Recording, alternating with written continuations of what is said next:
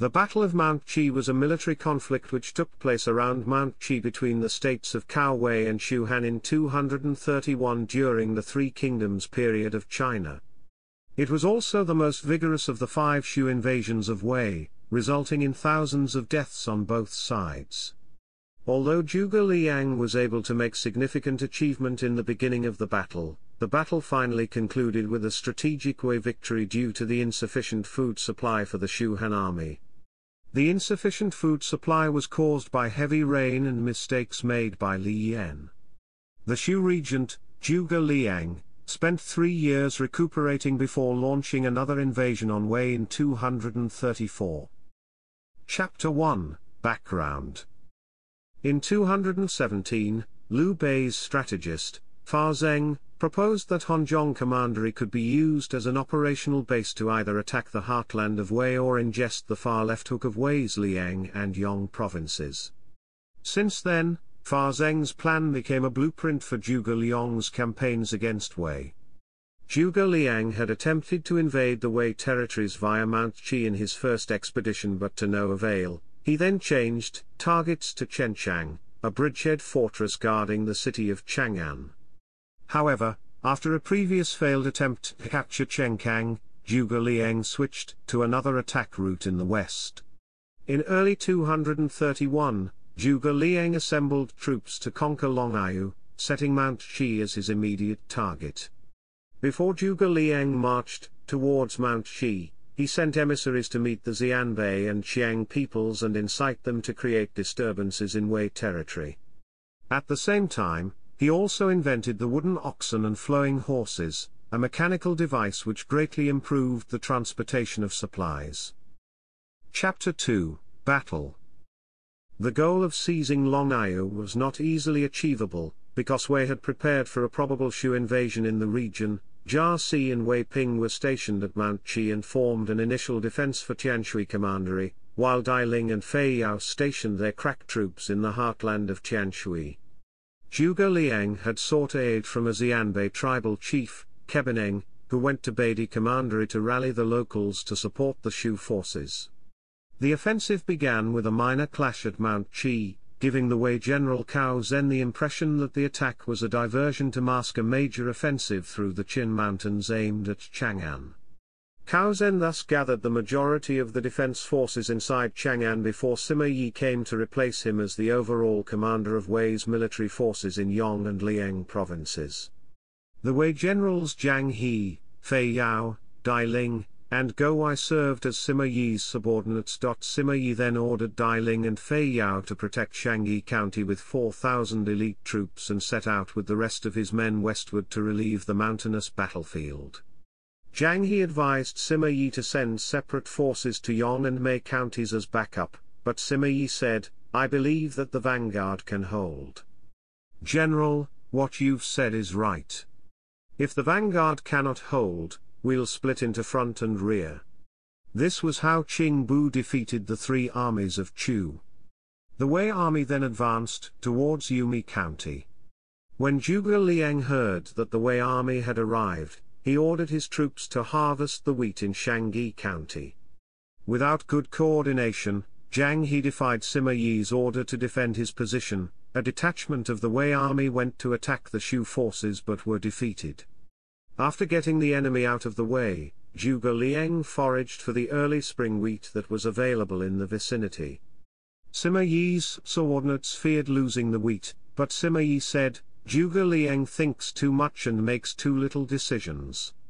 He'll definitely fortify his camp and defenses first before coming to harvest the wheat. 2 days is sufficient for me." He then led his troops and traveled overnight to Shangyi County. Zhuge Liang retreated after seeing Sima Yi's approach. Sima Yi commented, "I'm weary from traveling day and night. This is because I know what militarists covet. Zhuge Liang does not dare to remain near the Wei River. This is easy for me." Initially, the Wei Emperor Cao Rui wanted to supply Sima Yi's army with the wheat in Shangyi County, and had rejected a proposal to transport grain from Guanzhong to the front line. However, Zhuge Liang's movements turned out to be quicker than Cao Rui anticipated, Only a portion of the wheat produced in Shangi County was left after the Shu army's harvesting. The Wei general Go Wai then asserted his influence over local nomadic tribes and forced them to produce food supplies for the Wei army. The Wei army was thus able to gain access to food supplies without assistance from the central government in Luoyang. After harvesting the wheat from Shangi County, Zhuge Liang and the Shu forces retreated but encountered a Wei army led by Sima Yi at Hanyang, located to the east of Shangi County.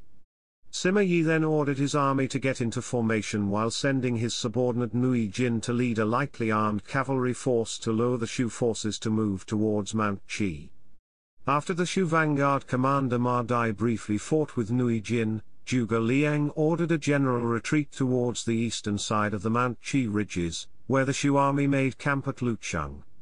Using the river as a natural barrier, Zhuge Liang ordered his troops to position on the two hills on either side of Lucheng and pitch covering camps near the riverbank to take complete control of the water passage. Sima Yi's subordinates urged him to attack on numerous occasions, but Sima Yi was hesitant to do so upon seeing Zhuge Liang's arrangement. Nevertheless, faced with intensive criticism and ridicule from both the enemy and subordinates, Sima Yi eventually relented.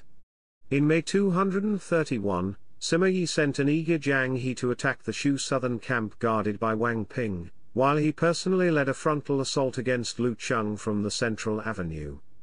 Zhuge Liang ordered Wei Yan, Wu Ban, and Gao Xiang to resist the enemy outside Lucheng, where the Wei forces suffered an unexpected and tremendous defeat. 3,000 soldiers were killed, and 5,000 suits of armor and 3,100 sets of hornbeam crossbows were seized by Shu forces.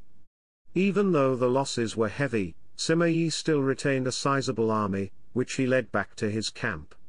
Despite the victory, Zhuge Liang could not press his advantage with a major offensive due to a dwindling food supply. Adverse weather prevented Shu's logistics from delivering materiel on schedule. Li Yan, the Shu general responsible for overseeing the transportation of food supplies to the front line, falsely claimed that the Emperor Lu Shen had ordered a withdrawal. The Book of Jin claimed that Sima Yi launched an attack on Shu garrisons at this juncture and succeeded in capturing the Shu covering camps. Zhuge Liang abandoned Lucheng and retreated under the cover of night, but Sima Yi pursued him and inflicted roughly 10,000 casualties on the Shu army.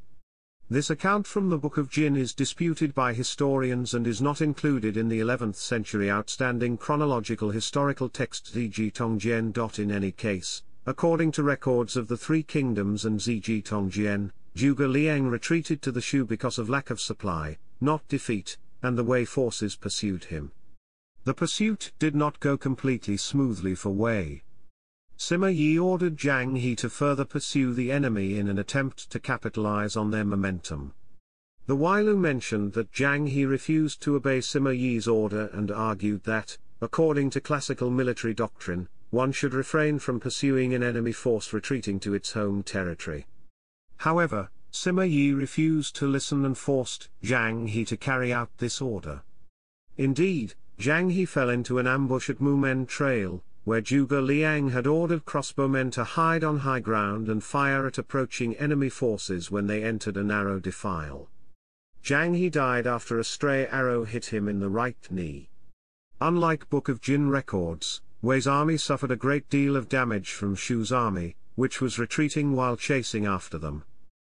Chapter 3, Aftermath. When Zhuge Liang returned to Honjong Commandery, he received a letter from Li Yan informing him that the food supply was ready and asking why he had retreated. At the same time, Li Yan sent Lu Shan a memorial which said that the army feigned retreat in order to lure the enemy to do battle in the hope that Zhuge Liang would resume the war so his failure to transport rations would go unnoticed.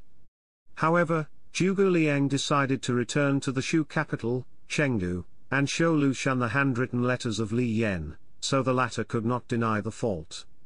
At Chengdu, Zhuge Liang asked the emperor to strip Li Yan of all his titles and official posts and exile him to Datong Commandery.